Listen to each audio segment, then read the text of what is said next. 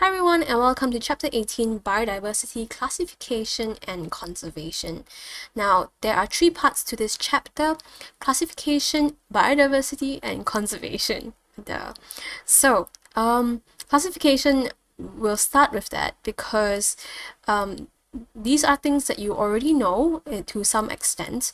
So about fungi, plants, and animals, eukaryotes, and bacteria, with some additional details like archaea, the taxonomic hierarchy, and some more details about viruses and bacteria, really. Anyways, yeah, that's part one. In part two, we're learning biodiversity, a lot of definitions, many calculations and methods used in paper 5. And last but not least, our final two statistic tests for correlation. Now, the first two were chi-square and t-test, and this is the last two. Last but not least, we have part 3, which is conservation, where we'll delve into topics like the roles of NGO in conservation, the threats to biodiversity, how to protect endangered species, and last but not least, why control certain populations. But for now, let's delve into part 1, classification. So before I go into anything, let's talk about the taxonomic hierarchy. Now, what is the big idea here? So imagine all the living organisms on Earth, right? From the tiniest bacteria, microorganism, to like algae, sea, and think of plants, think of animals of different shapes and sizes, think of insects. So all of these living organisms on Earth, right, those seen and unseen, are actually divided in a very scientific way. It's categorized in a very scientific way. So how do you categorize this? We categorize it using the taxonomic hierarchy. Okay, so each rank or group is called taxon, and the first things first, we take all these organisms on Earth and we divide them into domains. There are three different domains here, and within the same domain, all the organisms in there is divided again, categorized again into different kingdoms. Okay, there's a little cute illustration here in the first page, right? So eukarya is then divided into 4 more different categories, which is called kingdom: the animal kingdom, the fungi kingdom, the plant kingdom, and the protists. Okay, then, right, in the same kingdom, it can be further categorized into different phylums. Within the same phylum, the animals can then be categorized into different classes, and this goes on and on for order, family, genus, and species. Now each rank, each taxon name you have to remember. So here's an acronym to help remember. This is what I found on Google. I didn't come up with this. Dumb kids prefer cheese over fried green spinach. I mean, I prefer cheese over fried green spinach. But anyways, this is a way to remember. D here stands for domain, K stands for kingdom, P stands for phylum, C stands for class, and so on and so forth. Now, if you find this really boring, which I do, and this is the safe version, I think this is categorized as U. There's many more crazy, disturbing versions out there, and the more crazy it is, the easier it is to remember. And if you can come out with your own, even better. So if you have a creative one that you would like to share with the class, put them in the comments down below. Anyways, let's look at the red fox, which is an example of how these categories are used. Example of how the taxonomic hierarchy is used. It's in the domain called eukarya, which is eukaryotes, the animal kingdom, and within the animal kingdom there is a phylum called chordata, which is full of animals with chordates. What does that mean? Okay, it's full of animals with spinal cord. We are in this phylum as well. We have a spinal cord. Class is mammals, okay, mammalia, order Carnivora, family Canidae, genus is Vulpes, and species is Vulpes. Okay, this one got extra Vulpes. There's one Vulpes. And when we write its biological name, we usually just write the genus and we write the species. And you can observe here that a genus always has a capital V in front, whereas, a capital letter in front, and species would have a small letter. And this scientific name is in italics. This is chapter 1 stuff, guys. You should know this already. Now, maybe you're wondering, okay, that's for the red fox. Now, how about humans? I'm a human. I want to know what taxonomic hierarchy I'm like in. What's each of my taxons? So for humans, this is my cute human, completely lifelike. Its domain is eukaryotes. We are in the animal kingdom. We have spinal cord. We are mammals. But when it comes to order, we are not carnivora. We are primates. So think of all the monkeys, orangutans, baboons. Okay, they are all in this group here. For family, we are in a family called Hominidae. Okay, and for genus, it's Homo. Species is Sapiens. Okay, again, you can see here genus has a big H, right, big letter in front, and species, this is small letter S. Yeah. So when we say human being's biological name, we say that it is Homo sapiens. Homo means man, and sapien means wise. So our species name is literally wise man in Latin, but I don't feel very wise, so I find it quite funny. Haha. Anyways, so that's our taxonomic hierarchy, and that's how we use it to classify human beings. And similarly, we use this method to classify, okay, or categorize every single living organism on the planet.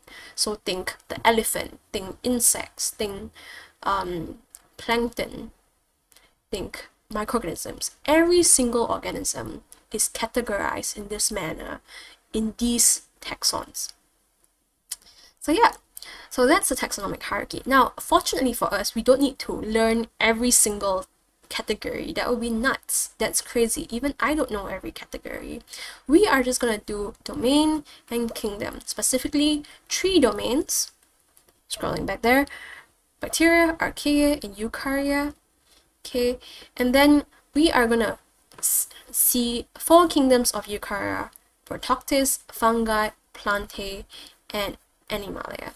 Now, we don't talk about this or this or this. We just talk about it as a domain. We don't talk about how it's classified further than the domain. Okay, so yeah, let's start with the 3 domains: archaea, bacteria, and eukarya.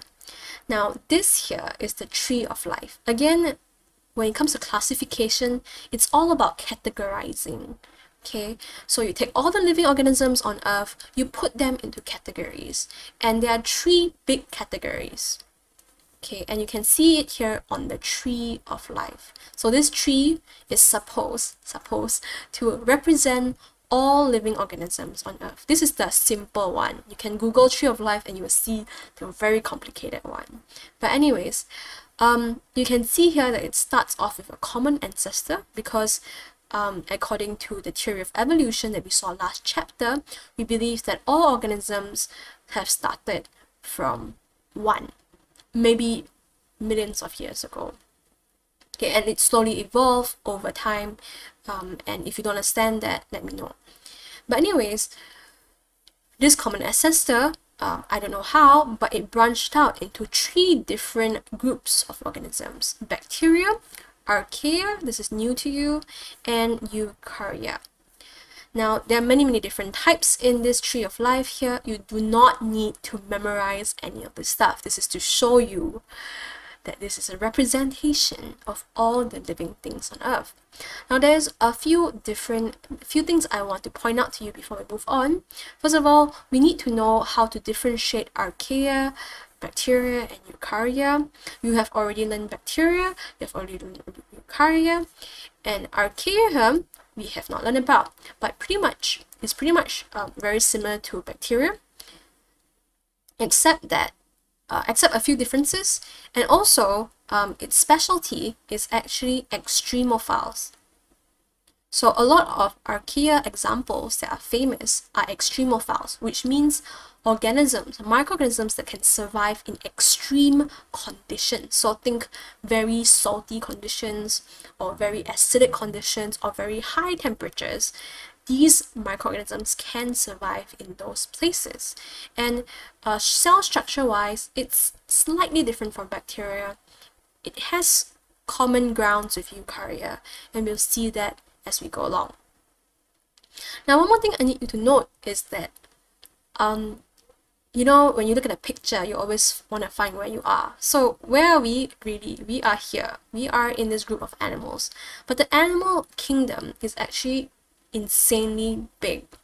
So I don't know about you, but when I see us taking up such a small part of this tree of life, you realize that the world is so much bigger than you are, and it's quite humbling. I just always had that thought when I look at this tree of life. Anyways, let's cut to the chase and go into the details of each and every domain. So we are going to present this, I'm going to present this using tables because I feel like this is most effective. So we're going to explore the differences between these three groups in terms of features. So in terms of cell type, bacteria and archaea are both prokaryotic, and that's why archaea and bacteria share a lot of common ground with a few differences. Eukarya is eukaryotic, obviously. In terms of size, bacteria and archaea, again, very similar, 0.5 to 5 micrometers. Eukarya is bigger, is 10 to 100 micrometers per cell. Okay, not per organism, per cell. Now, its DNA and nucleus for bacteria and archaea are pretty similar. So bacteria is circular DNA. The DNA is not associated with histones, and plasmids are present. The nucleus in bacteria is absent, and the DNA just lies free in the cytoplasm at the nucleoid region. This is chapter 1 stuff, guys. Don't forget it. It will come out again in A2. Now in archaea, it's pretty much the same, except some archaea have DNA associated with histones. Some archaea have DNA that is not associated with histones. So it depends. Okay. Yeah, so that's a difference. That's a small difference right there. However, with eukaryotes, as you know, it's completely different. It has linear DNA, it has histones. There's exception to this too, obviously. DNA in chloroplast and mitochondria is circular, and we call them circular DNA. We don't consider them to be plasmids. So plasmids are absent in eukarya. Nucleus is very much present. Let's talk about the next category, organelles. So in bacteria and archaea, there are no membrane-bound organelles. These two are the same again. And in eukaryotes, as you know, as a eukaryote yourself, you know you have many membrane-bound organelles. And to have the full list and functions, you've got to refer to chapter 1. I am not going to go through every single organelle again. And I'm sure you don't want to hear me nag as well. So, ta-da. Right. So, no membrane-bound organelles in bacteria. However, ribosomes is not considered a membrane-bound organelle, so let's talk about it a little bit. And as you know, ribosome has two different types, 70S and 80S. In bacteria and archaea, they both have 70S. In eukarya, they have 80S, with the exception being chloroplast and mitochondria, which have 70S ribosomes. Now, the cell wall differs as well in bacteria and archaea. Cell wall in bacteria is made of peptidoglycan, but in archaea it's present, but it's not containing peptidoglycans. Okay, it's a different polymer altogether. You do not need to know the details, so I'm just going to tell you it does not contain peptidoglycan. Eukarya, okay, animals don't have cell wall. Protists don't have cell wall usually. Okay, cell wall in plants though, there is, and it's made of cellulose, as you know, right? And there's also cell wall in the kingdom of fungi, and that's made out of chitin. So different materials here compared to bacteria and archaea. Moving on to the next feature. So let's talk about the method of cell division now. So bacteria and archaea both divide by binary fission. Eukarya usually divides by mitosis, and reproduction can be asexual or sexual. So I think it's like a common misconception that all eukaryotes are humans, you know, and a lot of students would tell me that, oh, eukaryotes, they divide by mitosis and meiosis, but that's not quite true, because don't forget, animals, eukaryotes include animals, plants, and fungi, and even protists, which are unicellular. So some plants, some eukaryotes, some fungi would divide by mitosis, especially in your body. And to produce more organisms, that reproduction could be asexual, so more mitosis, or it could be sexual, so involving meiosis. Sexual reproduction covers meiosis, but of course you can write that in your answers as well if you want. Okay, just remember that not all eukaryotes are humans. There are many different types. Let's talk about cell organization.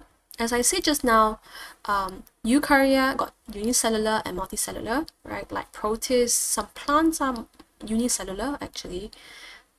Multicellular also got, right? We are multicellular, many animals are multicellular.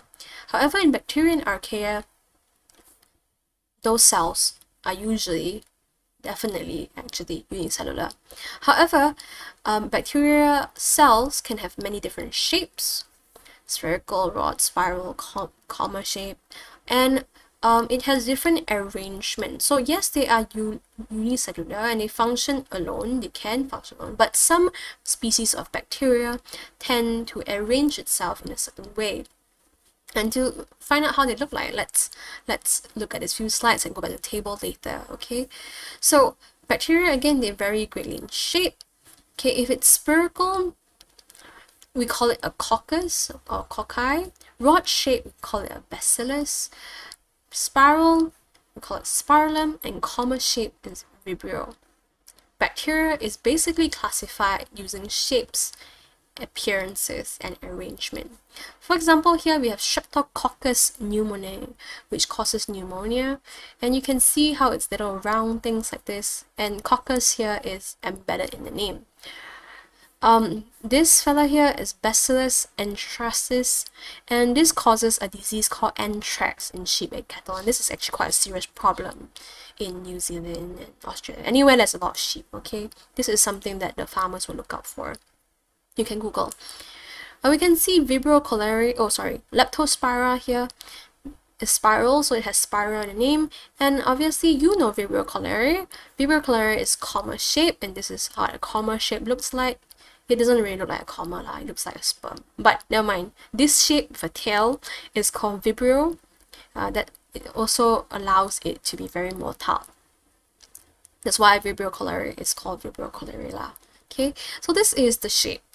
How about like arrangement? So arrangements wise, bacteria can form pairs, tetrads, strings, filaments, clusters, and palisades. And this is basically how they stick together. So if this is for coccus, cocci bacteria, right? If it's just singular one, that is just coccus. If it's two together, that is diplococci. So two spherical bacteria together. Staphylococci means clusters, and streptococci means chains. And you can see here, going back one slide here, Streptococcus pneumonia. Strepto actually refers to the shape of the filament, and therefore you can expect this kind of arrangement from the bacteria species. Very interesting. Now in bacilli, there are also different arrangements here. If it's slightly round but not very like ovally, it's called Coccobacillus. So I guess it's like a fusion between cocci and bacilli. Bacilli is just one, diplobacilli, streptobacilli is in a straight chain, and this is what we call palisades. This is the palisade arrangement right here, and it literally looks like an arrangement of palisade cells side by side like this. This is lengthways, okay, and this is just side by side. So I just want to say again that they are all still considered unicellular. So each of this is considered an individual. Okay, this is one individual, this one individual, this one individual, this one individual, right? But they're just arranged together in different ways for different bacteria.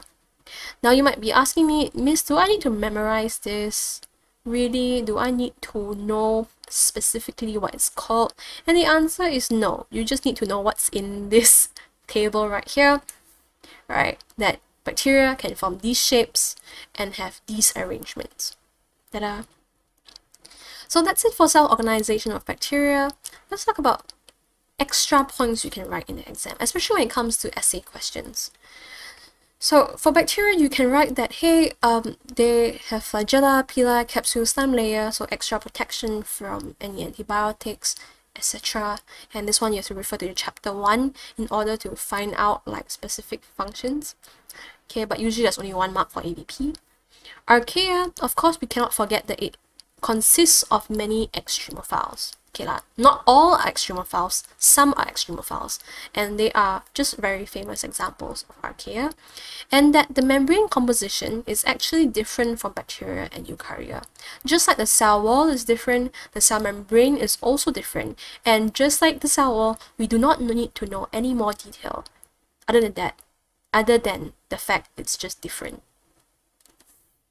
And in eukarya, you can refer to AS chapter 1 in order to list all the organelles, okay, and the functions and structure of those organelles if they ask you to do so. But obviously this is AVP. The main differences are already listed in the last few slides. There's not a lot of marks for AVP, okay? So yeah, that's it for bacteria, archaea, and eukarya. Now, eukarya, okay, one of the domains, okay, can be then divided into 4 different kingdoms. So this is obviously Protoctista or Protista, same thing, okay, fungi, plantae, and Animalia. Now, depending on what book you read, you will see that this bacteria and archaea is grouped together in this kingdom called Monera, and this is just a side point. Don't worry about it so much because we are just focusing on these 4 different kingdoms. Okay, so let's talk about these 4 different kingdoms in the form of table. So let's talk about a few examples first, so you get an image in your head as you as we talk about the different features. So you actually know a lot of protists. Actually, you don't realize it, but Plasmodium, you have learned this malaria causative agent, is a protist, and it's a very complicated life cycle, right? Because it's a eukaryote. A lot of algae or algaes, I don't know how you pronounce that, algaes are actually protists as well, okay? And a lot of unicellular ones in the ocean, so not necessarily like seaweed, right? Amoeba and paramecium are protists as well. And as you can see from the examples, most of them are unicellular with some very, very few exceptions. Mostly as unicellular, and some are colonial. So some, they are unicellular, but then they live together in like a group. In terms of hetero or autotrophic, some protists are animal-like, so-called. They are considered protists, but they're animal-like because they cannot synthesize their own food.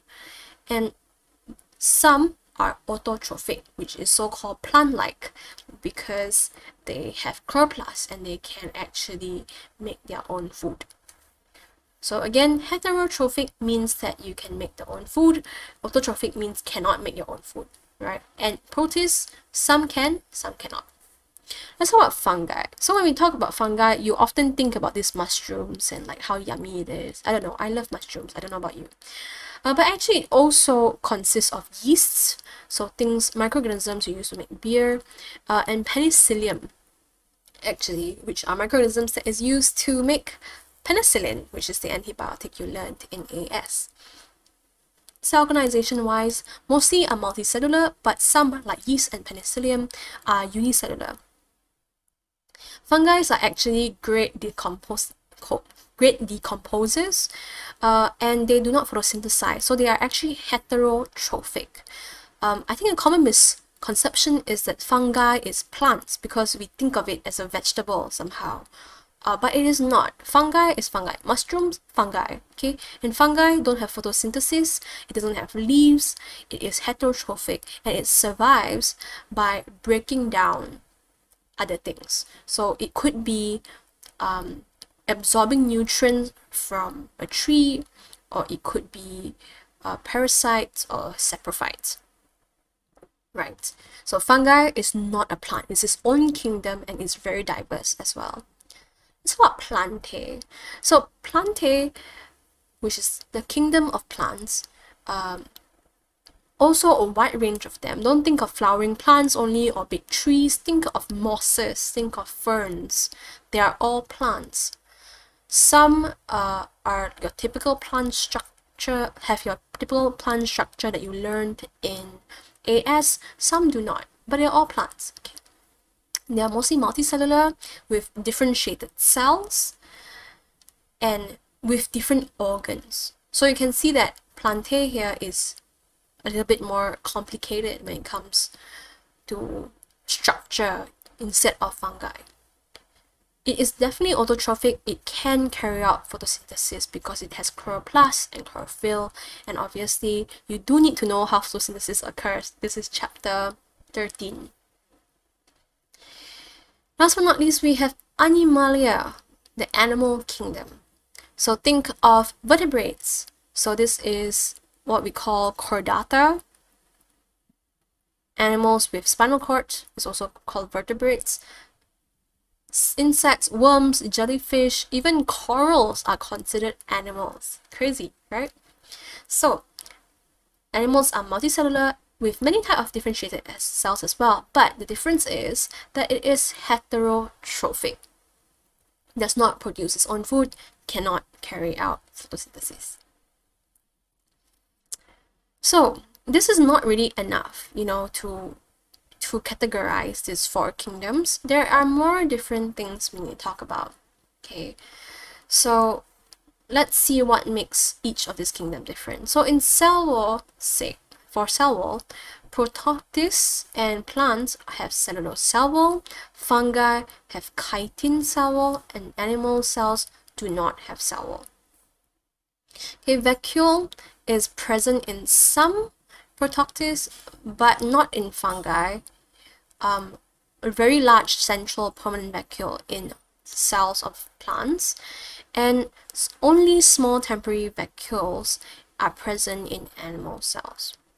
When it comes to special organelles or structures, prototists don't really have any special ones, but you can expect fungi, plants, and animals, which are the more complex versions of organisms, to have very different types of structures compared to each other. Okay, so fungi here have actually mycelium. Okay, what is mycelium? Now, this is a fungi structure. Essentially, this is a mushroom. Mycelium is all around it. The whole thing is made out of mycelium, honestly. And the collective thing is called mycelium. It is made out of hyphae, which is the individual strands. So it's like quite I want to say fibrous, and like quite a lot of quite a big network of stuff. And this is called, again, hyphae. Now, hyphae is made out of many cells. Okay, let me zoom in a little bit. Can I do that? Ooh, okay. So hyphae is made out of many cells here, you can see. Now, some of them have cross walls and some of them do not have cross walls. So this is a single cell here, single cell, and this cross walls is really talking about this thing called septum.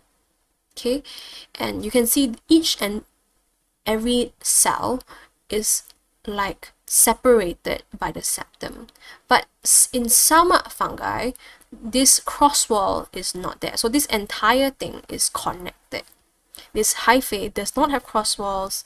All the cells are connected to each other and can freely flow. So one more fun fact about fungi. haha, didn't mean to have that pun, unintentional pun there, is that again, the whole thing is made up of mycelium. It is a network of hyphae.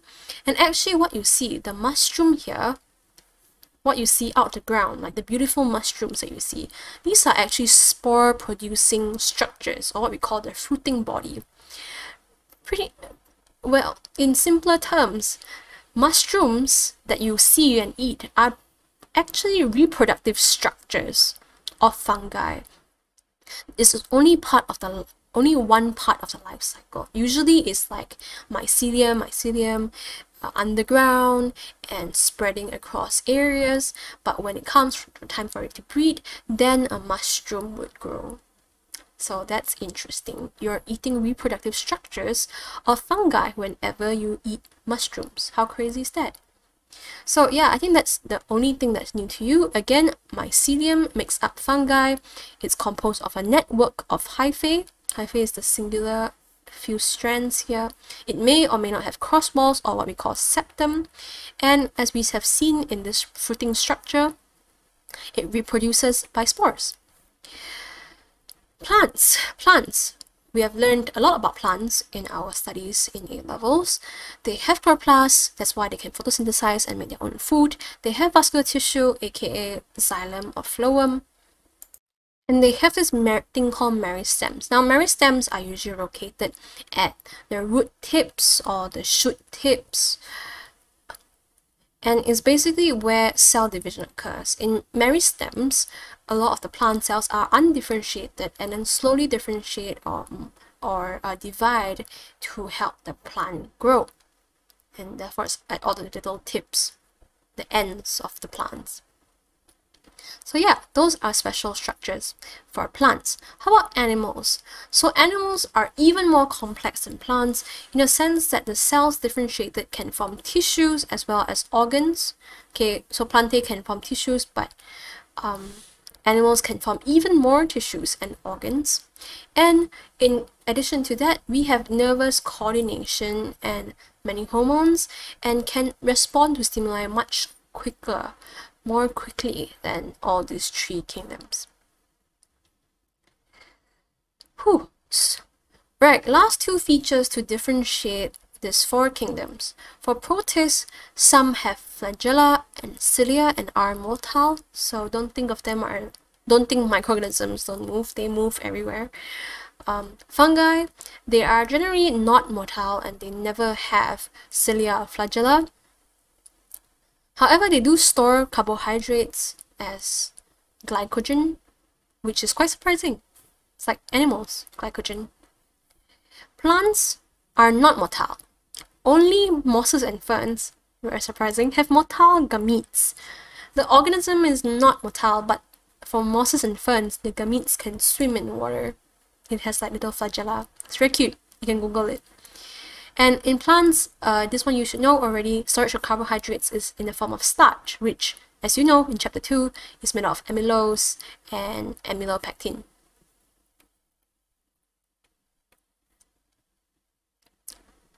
In Animalia, obviously we are motile, we have feet, we can walk, and also cells are motile sometimes. They have cilia or flagella. Think of sperm, think of plankton, okay, think of, yeah, different cells, animal cells with cilia or flagella. Think of your intestinal cells or your respiratory cells, right?